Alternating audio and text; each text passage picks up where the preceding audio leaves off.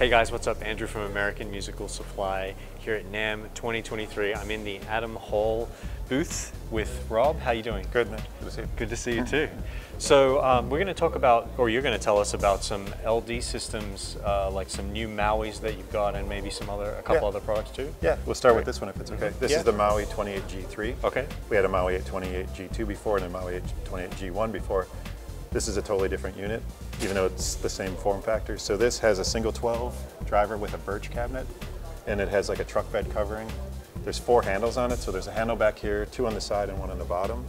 It weighs roughly 40-ish pounds, so you can easily pick it up, or I should say I'm not in great shape, but I can easily pick it up and then put a guitar in my backpack. And so the single 12, in the columns, these come apart simply by lifting them. There's 6 3.5-inch drivers in this column. There's 6 more 3.5-inch drivers in this column, but they have phase plugs or waveguides, which we'll show next. And there's 2 1-inch horns in the top. So the result is you get lows, low mids, high mids because of the phase plugs, and then you get true highs. So it's really a full range array. A lot of the arrays aren't known for people that don't like them, is probably because they're not full range enough. This one's really full range. On top of that, it's cardioid. So on the back, that's how they come apart. There's a screen, foam screen. So behind the column, if you listen to music, it's really quiet, and all of the sound is pushing out of the front. Okay. And then the back of the sub, it's a single 12, but you can purchase another single 12, and you have the option of running it parallel. There's a sub output on the back, so you can run it in parallel, or there's a button you can push for cardioid, and if you do that, you reverse this sub, point it this way, and what happens is you get 10 more dB of sub coming out of the front of this one. So it sounds like somebody just wheeled in a couple of 18 subs when you do that. It's huge sounding. Wow. So they're all buildable with more subs, cardioid. Very cool. Cool. Wow. And then so there's also, from what you were telling me, there's also a new Maui 11. Yeah, let's go look at that now. Okay. Here's the new Maui 11 G3. It has all the same features as the Maui 28 G3, except it has 2 8-inch speakers in the sub, not at the single 12. This column here has no speakers in it, and the top column has the same 6 3.5-inch drivers that the 28 has. You can see the phase plugs, which we'll zoom in a minute, and then the 1-inch horn has 1 1-inch horn. And it's the same cardioid, back panel where it's quiet behind, and it still has the cardioid option for additional sub. So you can take another 2.8 and reverse it or put it in parallel.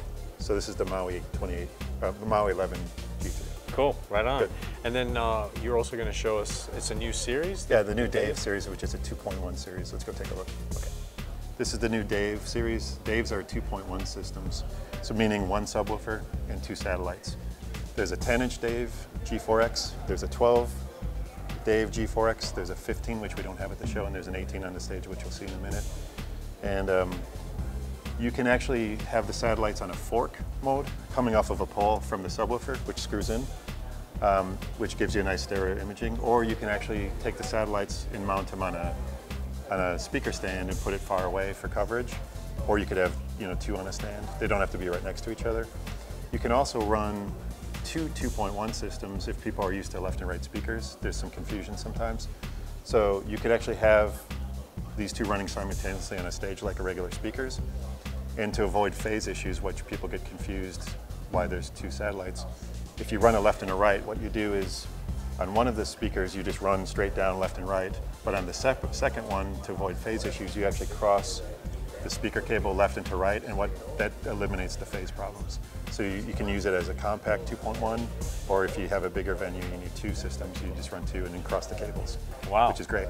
And the concept is low price, big sound, punchy, convenient, easy, compact. Makes it a quick setup. Awesome. So we'll look at the Dave 18 with the separate satellites. You can see what those look like next. Okay. Here's the Dave 18 G4X. This has a 18-inch sub, so big DJ friendly, big bass. This is 2,000 watts RMS. Continuous power, so 4,000 watts peak. And you can see the satellite gets larger, and it has a 2-inch voice coil. And this shows the setup where you have the one, the subwoofer, and then the 2, we have 1 here and 1 across the stage on the other side, so you get the spread. And I'm going to show you on the mixer how you can determine if you want, there's a fork setting and there's a spread setting, and it actually changes your crossover and your delay time, and it gives you good stereo imaging and DSP. I'll show you that next. Cool. So here's the mixer on the Dave series. It's a 6-channel mixer. It has EQ and it has a great reverb with a few different presets. You have a small hall, large hall, plate, reverb, and you can turn it on and off. When you do the separation of the speakers, as I was saying, from fork mode to speaker stand mode, there's actually a button you can select. If you hold the button down, you'll see that's the speaker stand mode, which changes your stereo imaging. And if you hold it down again, that's your fork mode. So however you set it up, you can preset it and it does all the crossovering for you. So yeah, Dave is a big sound, compact sound. You can use as a 2.1 or a couple of 2.1s together. Thanks so much, Rob, for showing us these, but I do have one lingering question before we go today. Like, who is Dave? Funny. Like, why are these called Dave? These are called Dave, actually. So what happened is when they designed these speakers originally on the version 1, everybody was asking, hey, this is really cool, what are you going to call it? And then the guy said, I don't know. And then somebody else in the back, because our president of our company is called Dave, so they go, call it a Dave. And the name just stuck. It was kind of a joke, but that's why it's Dave. Named after David Kirby. Right on. Well, if you're interested in finding out more information about any of these LD Systems products, you can head on over to americanmusical.com.